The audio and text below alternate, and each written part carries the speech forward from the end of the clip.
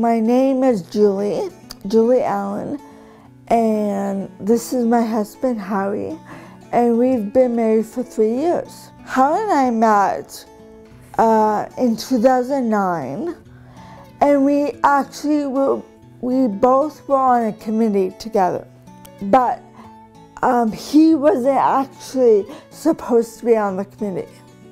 Somebody else was.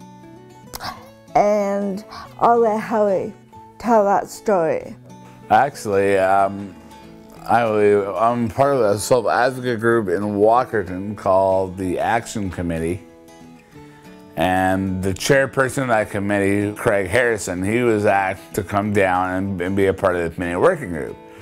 But he thought he would like to send me instead to give me an opportunity. Little did he know, he's setting me up to meet the woman of my dreams.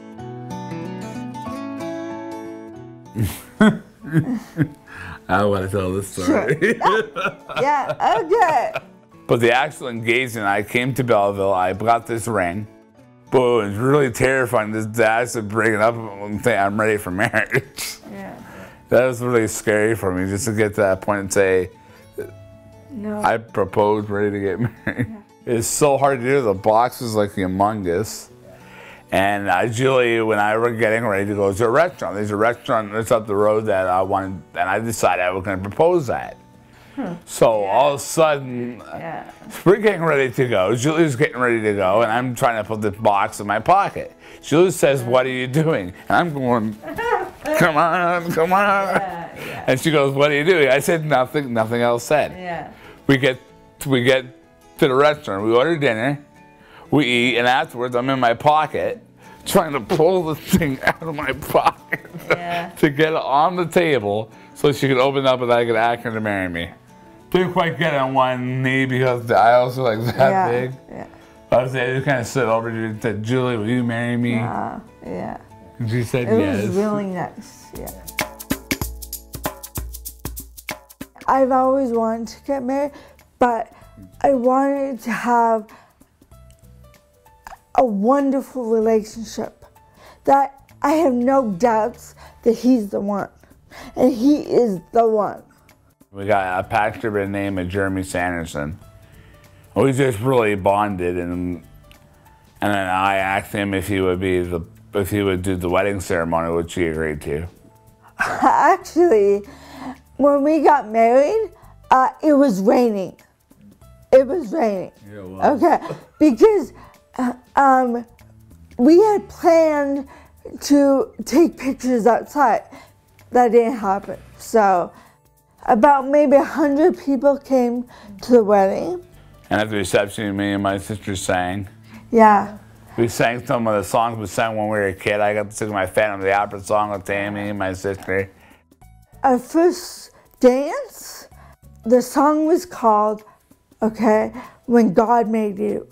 That was the song. And that was the perfect song. I love you. You know, when we argue, he makes me laugh. So, you know, that kind of, you know, like... Lessens the storm. Yeah, lessens the storm. If we're having issues, we actually talk about it. You know, like, and also, we don't go to bed angry. We'll go our separate ways, and then, you know, I'll listen to music, and he'll do what he needs to do, then we'll come back and talk about it. Yeah. And then we go to bed. Yes, So it might be like 2 a.m., but... As long as it takes. Yeah. Make sure you're marrying the right person is my biggest. If you find someone that you might think is pretty, but if they say things or they do stuff that you don't like, and you told them and it says you're hurt and they do not fix it, and it goes on a long time, they have not fixed it, please don't marry that person. Because if you do, it's not the right person. It'll just go downhill really fast. well, this is what I did, is I actually interviewed Howie. Like, see, we were 5 hours apart, so what we did is we emailed each other. Okay, so I asked him questions about, you know, about anger. Yes, like his temper, okay, like what he does when he gets angry, like does he swear at you, does he, you know, things. Yes, all that, right? And I asked him, do you like to communicate? Because that's important. Because if you get into a relationship that with a person that doesn't want to communicate, it will not work, okay? And get into a relationship with someone who respects you and definitely loves you, definitely. Communication's a two-way street. Yes, it is. If one person's communicating, the other person will shut down and says, I don't want to hear it, I'm done. That's right. There's no marriage. It will not last. It's over. Yeah. I'm actually looking very forward to getting old. You know, just growing old together. It's gonna be nice. Yeah. Having her, like, every day I come home, I see her.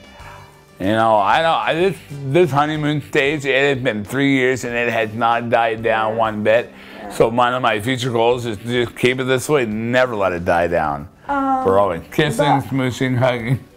I'm actually, well, I'm not sure how I'm gonna do this, but maybe together, because there's not a people's first here. So we might start a chapter.